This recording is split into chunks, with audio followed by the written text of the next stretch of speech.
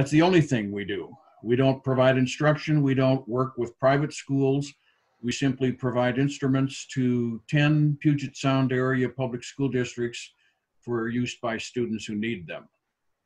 We suffered a computer crash that eliminated most of our records before 2015, and we are trying to recover them. But in our written application, we stated that this is our fourth renewal. In fact, this seems to be our fifth consecutive 3-year renewal that began with the Rotary year 2008-2009.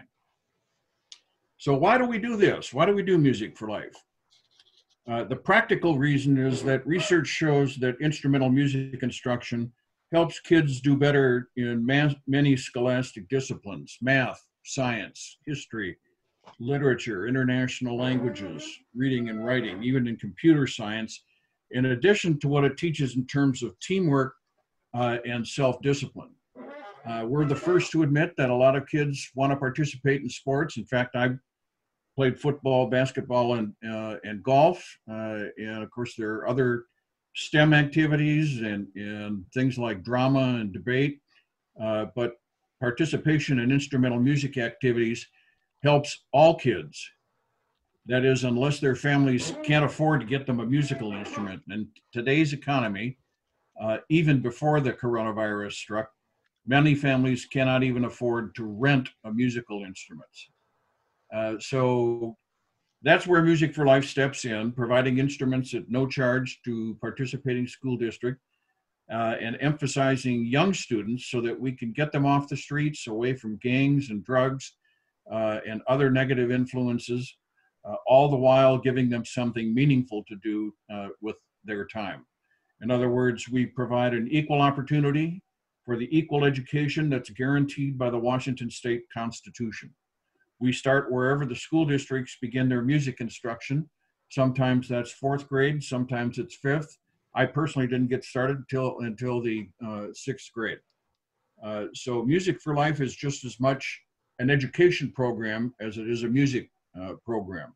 We are an independent 501c3 nonprofit organization that is supported by many local Rotary clubs, by government agencies, corporations, foundations, individual donors, and many others. We've had the endorsement of the State Superintendent of Public Instruction. We have been working on a new relationship with the Washington State Department of Children, Youth, and Families. You may remember it as the Department of Social and Health Services. So we started Music for Life for Seattle Public Schools, and since then, we've added programs for Highline, Shoreline, Edmonds, Everett, North Shore, Bremerton, Auburn, Kent Public Schools, and we recently announced our 10th program for Marysville Public Schools. So here's how it works. We get price discount on repairs from local vendors. We work with Kennelly Keys Music, located in Linwood, Ted Brown Music, headquartered in Tacoma, Hammond Ashley Violins is located in Issaquah, and a few other preferred vendor partners. You might wonder, why do they do that? And the simple answer is it's all in exchange for volume. We have run probably 5,500 instruments through all of those vendors over the course of the years. We also provide recorders. That's the little flute-like instrument that sticks straight out of the mouth for use by third and fourth graders. They practice on those instruments for a couple of months, and then they're invited into Benaroya Hall to play their recorders with the Seattle Symphony Orchestra. So as I say, we're an independent 501c3 organization, and we have enjoyed 4 3-year terms as an official Rotary District project.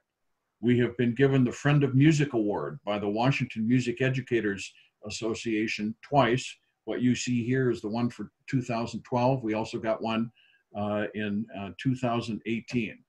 So a question I'd ask is, how is it that some kids can compete in the Duke Ellington and other national and local jazz festivals and do so well?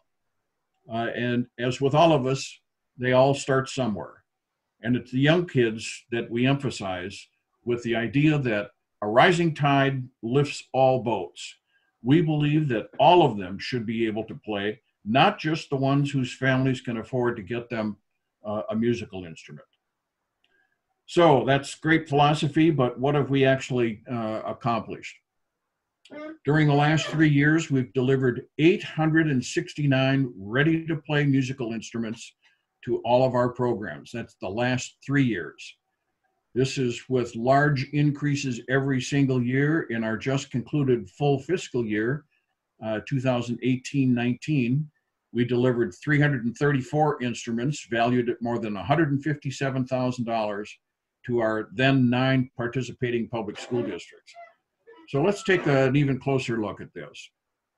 By the beginning of March, we were really on a roll again. This is a month ago. We had delivered 224 instruments to now 10 public school districts. This was 67% of all of the instruments delivered of all of last year, the entire 12 months, 67% of all the instruments, and 81% of the instrument values that were delivered all of last year in just the first 6 months of this year. Some of those instruments, by the way, included baby grand pianos, all while keeping our administrative costs to just a tad over 15%, by the way. So how can this be? Generally, we have well-organized booster clubs supporting many of those programs. So these booster clubs are comprised of local leaders, including many Rotarians, who help us raise the funds needed to pay for the instrument repairs and help us increase local public awareness. We establish a Music for Life booster club in each program that is comprised of local leaders. So we have a Highline Music for Life booster club. We have a Shoreline Music for Life booster club, and so forth.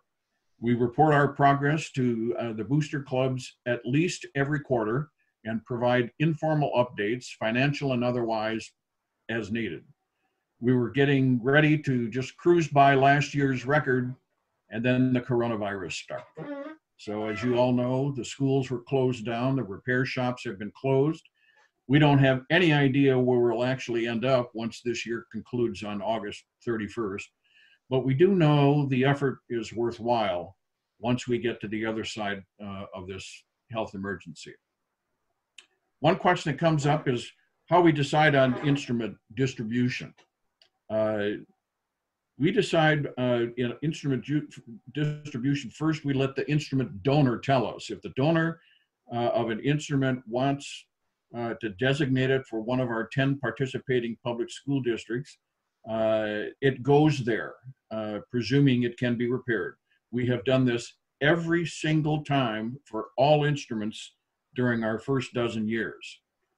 We get probably about 60% of our instruments come in and they're not designated for any particular school district, 60% of them. And so the second way, instruments are provided to participating school districts based on the productivity of each of those booster clubs. The more funds a booster club raises, so that we can repair instruments, the more instruments their school districts get. Think of it as, is it fair to all concerned? And it is that simple.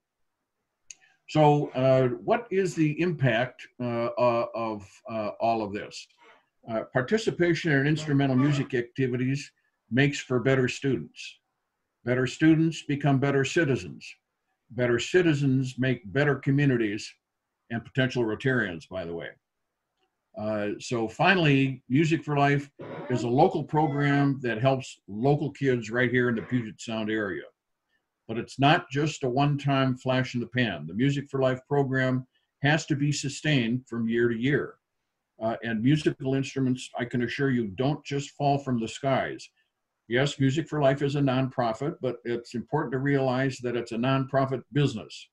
Even though they do give us discounts, we still have to pay the vendors to repair the instruments so that they can pay their employees. The booster clubs are open to anyone who cares about kids, instrumental music, or education. So with that, I would say thank you for listening. If Catherine Carboni Rogers is the past president of the Des Moines Normandy Park Rotary Club and our interim chair of our Highline Music for Life Booster Club and the one that nominated us for renewal this year. So if Catherine has anything that she wants to say, this is a good time to do it, Catherine. Okay, can you hear me okay? Yep. Yes, we can. Yeah, so I'm pleased to be here in support of Music for Life. It has been a phenomenal partner with Highline Public Schools. We have so many children have benefited in Highline, and as you may know, Highline has a high level of poverty in our community, and I think if there was ever, there's never been a more important time for Highline, for Music for Life to be in Highline, given that we are seeing an incredible impact from this coronavirus thing. And when we had the last downturn, our free and reduced lunch numbers shot up, and I'm anticipating even more of that this time. So we're going to have more students in need, not fewer. So I really would love to see this program continue and continue growing stronger in Highline as well as in the other school districts that it is now operating in. Thank you. We had a question from typed in, David, and I think I typed it, but I wanted to, I answered it, but I wanted to verify it. What districts are we in? What districts are you in besides 5030? I think you're in every. The only formal recognition that we have is District 5030. We are also in Bremerton, and we're in Marysville and Everett, which are in different districts as well. Bill, you probably know those numbers better than I do. Yep. We are beginning to look at trying to get the recognition, the official Rotary District project status from other districts as well. But frankly, they're don't seem to be as well organized as our district is. But that's something we'll certainly work on. Yeah, that'd be District 5020, which is swings from Tacoma, swings around the peninsula side all the way up to Vancouver Island, and then 5050 is north of Mill Creek. Average school district would be in 5050 Marysville School District.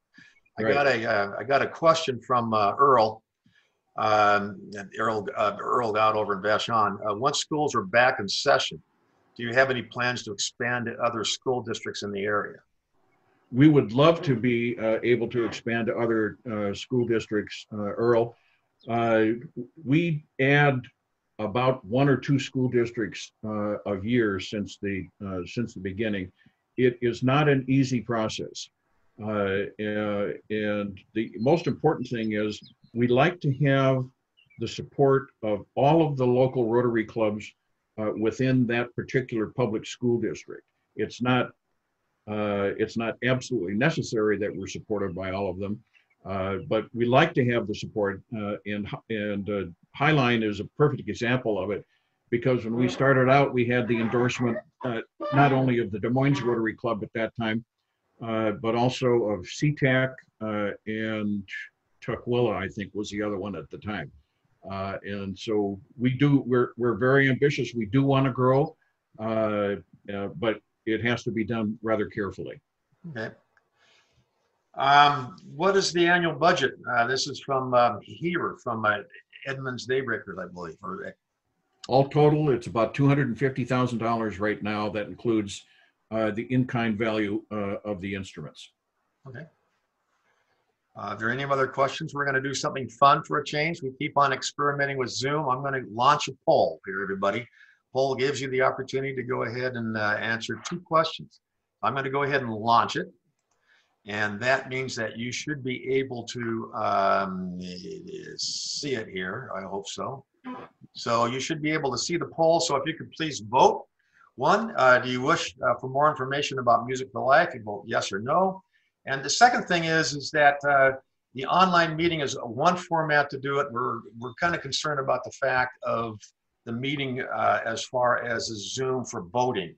And so we have an online version, which is this version, or would you rather see a email ballot come to the clubs and come that way? And so I'd like to have your opinion on that. We have 9 people out of the 18. I'll leave it open for a few more minutes here.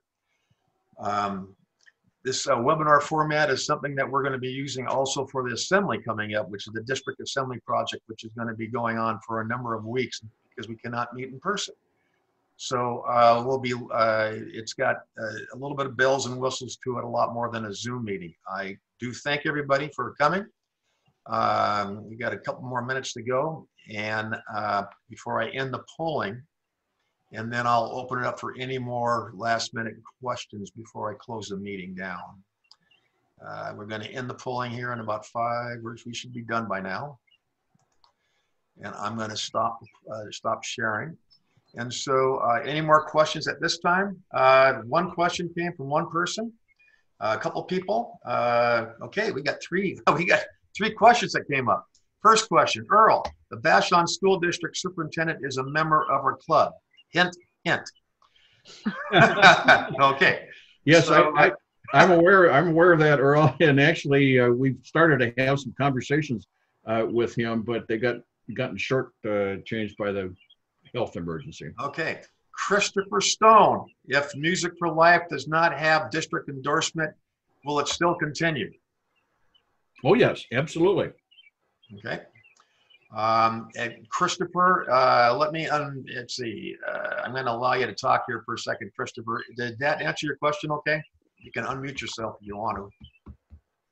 It does answer part of the question, but then also, what does 5030 contribute annually?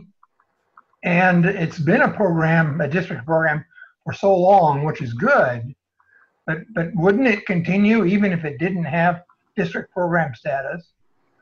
And I know years ago we took out the word Rotary from Rotary Music for Life. Comment on that, David? Yes, that's a very, very good point. It did begin as Rotary Music for Life.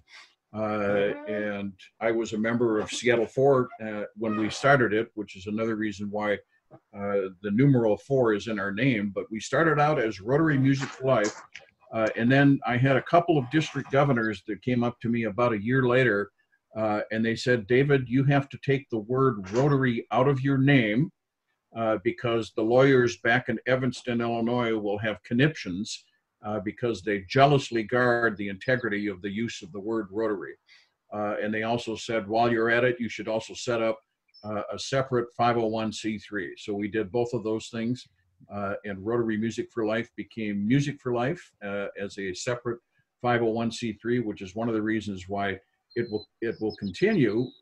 Whether it has, we've enjoyed and we love having the Rotary endorsement, but we also work with Kiwanis clubs, Seroptimists, Elks, and a variety of others. We want broad community support for our work. There's Christopher to kind of highlight the word Rotary is being the easiest way for me to say it's kind of like Coca-Cola and the Pepsi Cola. Coca-Cola lost the term Coca-Cola, and it's cola, and so they kept the Coke, and then Pepsi got the other part of it, and they lost their part of the name. Rotary International is deeply, deeply concerned about the Rotary trademark, and they're actively going after a lot of these areas. A pretty simple example is, for instance, there's a lot of parks called the Rotary Park, and they're having to rename these parks to, for instance, the Rotary Club of Vashon Island Park, because it's a club park versus the Rotary International Park. So we're dealing with lawyers, we're dealing with trademarks, and hence, David, when you were talking a couple of years ago or a few years ago with district governors, it was just the beginning. This is still going through the process of them kind of scrubbing out years and years and years of everything called Rotary by itself.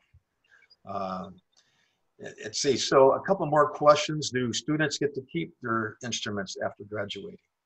The instruments actually still belong to Music for Life, but we provide them on a long-term loan basis to each of our 10 participating school districts, with the idea that the student can use it for whatever she wants to, and I use she, S/HE, but can use the instrument for anything she wants, whether it's in school or out of school, as long as she remains in the school district. If she leaves the school district for any reason, graduation might be one. Parents move out of the district might be another one. There could be a whole host of others. The idea is she should return the instrument to the school district, so it can then be used by another student. And that is ultimately the biggest value of Music for Life, is that there's a tendency to think that one instrument helps one student. In fact, the instruments have a useful remaining life of anywhere from 3 to 15 years. And during that time, it can be used by anywhere from 2 or 3 to 5 or 6 students. So it's a multiplier effect. I was pretty good at the triangle. I think that lasts a little bit longer. I'm just kidding around. This is indeed an honor to have David here speaking with us. This is a great program, and you're going to have a chance to vote for it when the time comes. So the delegates, you're going to receive some more information, a brand new informational package out in detail, not only again on Music for Life, but also with Harvest Against Hunger, and also Alan Mary's budget from last year. If there's any more Bill, questions, can I say one final thing, Bill? go ahead, David. Yeah, I would just note that Rotary First Harvest, now Harvest for Hunger, has been around for nearly, 35 years, Yep. something like that, and has been an official Rotary District project for almost all of those years.